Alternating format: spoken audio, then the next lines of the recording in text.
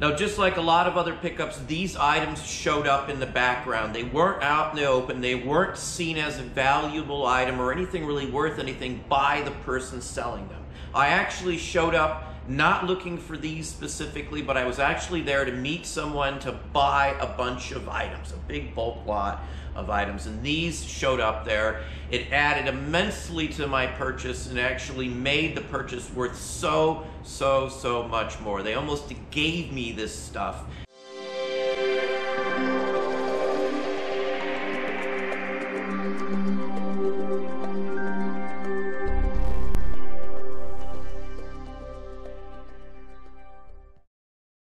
Hey, it's Don. Today I wanted to talk about some items that I run into quite frequently, but they're not items that people usually set out there or price accordingly at all. They're usually cheapo or items they won't even put out. Sometimes they're just discarded. I've seen them in the garbage before. Now, I've talked about light bulbs. I actually have a video, and I'll have a link down below in the description box as well as the comments, to a video on vintage light bulbs and the valuable items that you can find out in the wild. We've sold used light bulbs for a couple $100 that we actually unscrewed from a lamp. So there's many valuables out there. Now these go into a different realm. These two are from a different pick. I showed them in another video.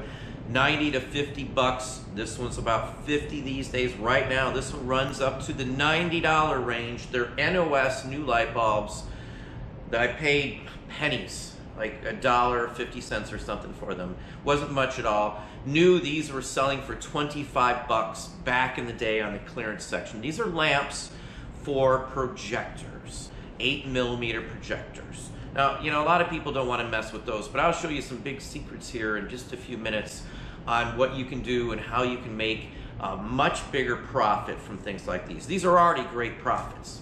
So I'm gonna make $100 profit about right off the bat off of these two. They're NOS. How are you gonna know they work? Well, you may not know they work, but I have projectors in here that I can stick these into, and if they come on, I know they work. So that's the basic gist on it. There's a few other ways to test it, but unless you're into these or you run into them often, it wouldn't be worth going into testable options and things like that. But if they're sealed in the box, the bulb looks untouched, it's shiny, there's the silver, if it belongs silver, there's no dark spots, no burn marks or anything else like that. It's still sealed in the box. Usually it's good. I can't think of a time in the past before I got projectors to test them where I had one bad. At least if it's sealed in the box with price tags, it doesn't look like it's been removed or anything else like that. Well, I went to pick up some slides. This is just a few of what we got. They were in carousels. So I paid 50 bucks for about 3,000 slides. And they're amusement park trips here in my area. Geauga Lake, Kings Island, Early Cedar Point, Prehistoric Gardens is in there, or Storybook Gardens and Prehistoric Park, I think is the other one. But there's a bunch of slides, almost 3,000 specifically on attractions. It's pennies a piece once again. One of the best slides in here could go for 30, 40, 50 bucks on its own. Amusement parks, attractions, and things that don't exist anymore are almost always worth some money to collectors, at least historians and nostalgia buffs. So I grabbed them. Now I take them out of the carousels and we throw the carousels in the garbage.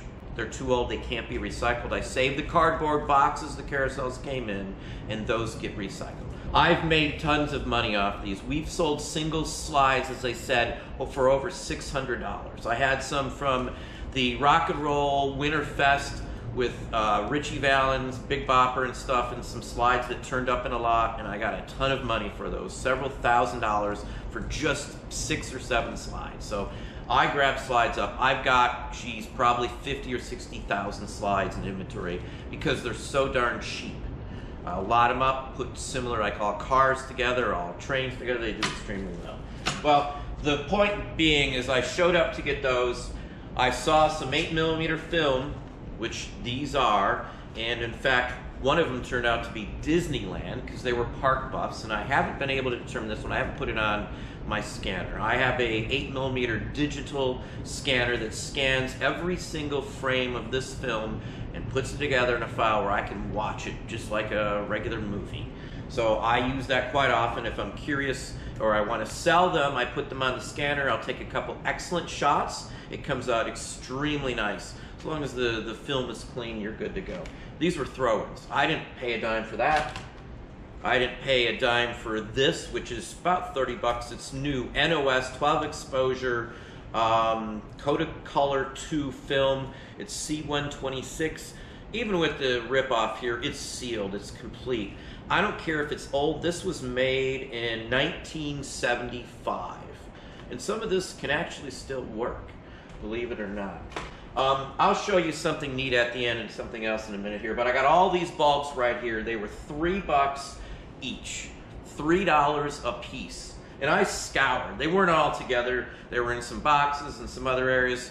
This is from I guess it would be more like a real estate related person who takes over houses. That's all I'm going to say on that one, but this one turned out excellent. Again, I paid 3 bucks a piece for those. Paid $1 for this. Yeah, I'll show you what this is in a minute here at the end. But 50 bucks, 50 bucks. You can look all these up. They're legit sales. These two are 35 a piece. They're Sylvania, so they're not as nice as some of the GE. Here's a GE. This one's worth 10. You know, you take them as they come. This one's worth 55. It's a different size. It's a blue dot bulb, so it's a little different version.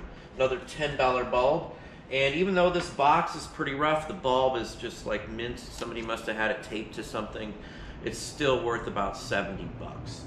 All told, I've got like $500 or $600 just in projector lamps. That's what they're called, projector lamps. So if you type in the numbering on the front, DLJ or whatever it happens to be, and then lamp, and then the brand, you'll get prices on eBay. Looking in Terapeak, use Terapeak.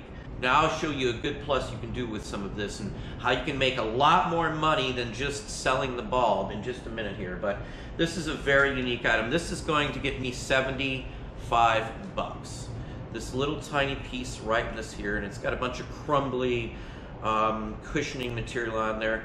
They had 5 bucks on it. They threw this in as well as the film. I guess they didn't technically throw it in because that would have been 24. I paid $1 for it, I guess, at that point. Now this goes to a camera, and a very specific type of camera. That is the lens cap. It's a vintage camera as well. Now I've got 2 of these in house, and I've got parts and other lenses to these. I've sold one in the past too. These are extremely scarce, and they're what most people would refer to as a spy camera. This is a Pentax, and it's a Asahi, A-S-A-H-I. That's the version, the brand, and I don't know how well this is going to show. That's what the camera body shows. It's got you can get handles for it, you can get attachments, you can get flashes. There's tons of different lenses for it. It came in a leather case. There's some smaller versions of it as well. And this is one of the lenses for one of those tiny micro cameras. It's not really as small as you think, but it's pretty decently sized small. Now, it's got all the lens covers. The lens looks immaculate. Many times when I run into these, they're untouched because, you know, it was such an oddity or rarity. Somebody might get it. You can't just get the film. Even back then, you had to order it. It wasn't something available. And even the camera shops may have not had it. Now, if you look up that A-S-A-H-I and Pentax camera, you're going to see it. I know I call out a lot of stuff and people don't tend to look it up, but you know, if I didn't know what this was instantly from 4 or 5 feet away, I would have probably just walked by it and not thought a thing about it. You know, I'm telling you, it's these little things like this, knowing enough. I mess with cameras, I buy lenses, I buy, the one thing I don't buy in cameras is meters, unless it's a very few specific brands. Most meters aren't worth very much money, but I do buy vintage cameras, and I love vintage media-related items. I've got multiple projectors here myself, but this is a plus. $1 item here, easily. My sale price on it would be about 75 bucks. So less fees, this is 50 bucks. This pays for all of my slides, and then not counting that I've got the Disneyland film from 1967. It appears to be by the writing on the inside. That might be 50 bucks, 30 bucks. The other one, who knows, I won't count that. And then I've got $300 or $400 in projector lamps. Now, I sometimes hang on to these bulbs because I run into the projectors. If you buy, and I'm going to show you one, I've got one setting right here. Let me slide this aside here. If you're into vintage media, this is one that you may miss because it's in this weird looking case, but this is actually a projector. Elmo is the brand name. It's a German-made one. If you don't know what Elmo is in the context of a projector, you darn well better look it up, because I've made quite a few $1,000s off of Elmo projectors in the past. I know the case from sitting across the room, and that's the plus, because, you know, as long as I can see the handle, that's probably what's in here. The biggest plus on these, at least for me finding them, is if they don't turn on, the bulb doesn't come on in the projector, I can usually get them for $5 or $10. And I'm not exaggerating. If I ask how much you want for it, it doesn't work, $5. That's a common price on these right here. This is one of the biggest returns you can get on a, there's some other ones, but this is probably the one. A Bolo Flex or something might be different, but this one here, if I had the cardboard box, it might be worth more than that, but this one's worth about $4.50 once I put one of these bulbs in it, and it works. If I just listed this on eBay, I'd probably get 50 bucks for it, 60 bucks if I'm lucky, the way you see it right here. Now, there's direct drive. In fact, let's take this out real quick here just to show you. Take it down. This thing weighs a lot, so you got to be ready for it. This thing probably weighs about 30-35 pounds, I would gather. What's neat about this one here, it can record sound on magnetic strip film. So you can actually record sound with this projector. It's got built-in speakers, it's got cords, it's got a microphone that comes with it in the box. I've had others of this exact same version. I've had others of different versions of it that didn't record, but this one's probably one of the best ones. Some of these projectors are direct drive, meaning there's no belts. If it doesn't spin and it's a direct drive, there could be an issue with it. It could be a fuse, something simple. I don't mess with a ton, but I do replace belts. If it's something like this and say the direct drive doesn't work, this one works. So the only thing this one doesn't have is a working bulb. I now have it. So I can add another $300 plus to my value in return on this $5 investment. And that's typical. The projectors I run into, no matter the brand, it's usually $5, especially when they don't work. Replacing the belts in these, even for a semi-novice, you can just watch a video on YouTube and it'll step-by-step show you how to replace most of those. The direct drive, you would just take the case apart and look to see if there's any internal fuses, because most of these sort have internal fuses. You replace that fuse and boom, you are on the go. So these are usually easy fixes. Those are the two most common, well, I should say three. The belt breaks, the direct drive may be jammed up, and sometimes it may just need oiling, greasing. Spin it a few times by hand, spray it with some good oil or grease, and off you can go sometimes. And then the bulb, that's it. That's usually the biggest, most common factors in these. And fuse can take place or can fix some of the issues. So anyway, the point being is this item's missed because of the case, because of sometimes it's the only item there related to film. They may have kept the film because it's family oriented. Stuff like that happens all the time. So sometimes you'll just see a lone projector, no home movies, no nothing. Even some of the lamps and bulbs for slide projectors can do okay, but nowadays most people just scan those totally. They don't mess with slide projectors, so I never mess with them. I don't save the carousels. They're not worth selling used. They're worth $1 or $2 if you're lucky. So, I trash them, as I said, recycle the cardboard from the boxes, keep the slides, save the bulbs to hopefully fix any of these projectors. I sell the extras if I got 2 or 3 of the same bulb. I easily sell all the extras, but I usually keep one bulb of each type because I'll make a reasonable amount more than just selling the bulb by adding value to a projector. And Elmo is a name to look up. Look it up. I'm begging you right now, if you really want to know something valuable that's out in the real world, it's this.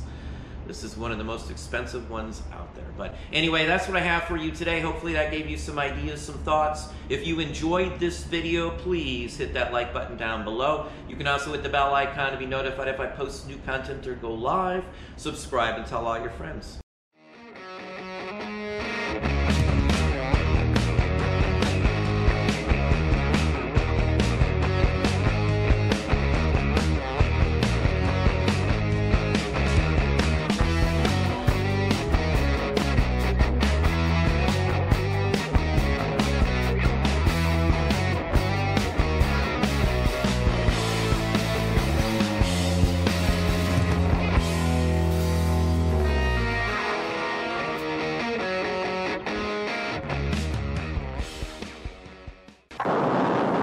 Franklin, you discovered electricity. No, something really shocking.